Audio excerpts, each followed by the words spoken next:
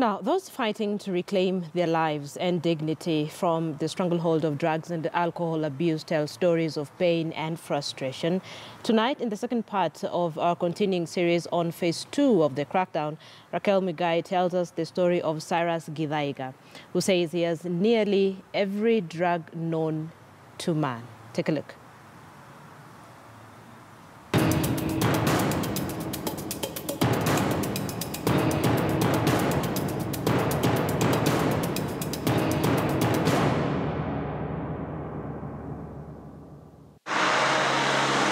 It is here at the Karatina Recovery Center where we meet with Cyrus Githaiga, who, despite being a counsellor here, does not shy away from narrating his younger adventurous years of being a drug and alcohol addict. I used to see as if it is something good associated with big people, and I thought I should try it. And I used to follow them. Once they drop their filters, wakipiga corner, I pick the filter, I smoke it. He was barely 10 years old then, but that marked the beginning of his exploration on the drugs that will give him a better high or perhaps an ecstatic adrenaline rush. Not long after, and contrary to his age, he had his first sip of alcohol. And like many others, his taste buds will revert to always demanding for a similar sip. Gradually, one sip became one too many. I used to have 3 jackets, a leather jacket and 2 puff jackets. And I used to wear them when I'm going to the ghetto, so no one can notice that I'm a student. So I just pop in the ghetto, I drink my changa, I buy my drugs, I go back to school. His education seemed doomed. Alcohol, cigarettes and bang, popularly referred to as weed, had already stamped authority over his life. His sister, who had tried to form a stronger bond with him to pull him out from the deep pit, was however in for a surprise. Sasa tukaenda na hapa chini.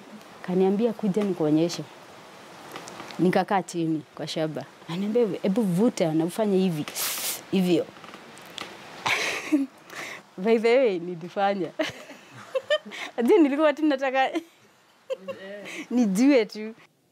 4 different schools later, having managed to complete his secondary education in 2004, his addiction was now full-blown.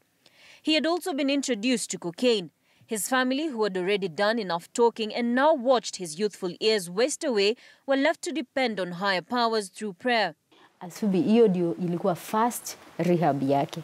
Huko ndiko alipelekwa kwanza. By the way huko alienda akakaa 1 month. After 1 month au akapiga simu. Akasema huyu mtu mkujieni. Nini? Alikuwa amerukia huko juu, anaenda ananunua bagi, anarudi. Na anawaambia mimi nataka kwenda home. Ile tulimpiga na mama yake.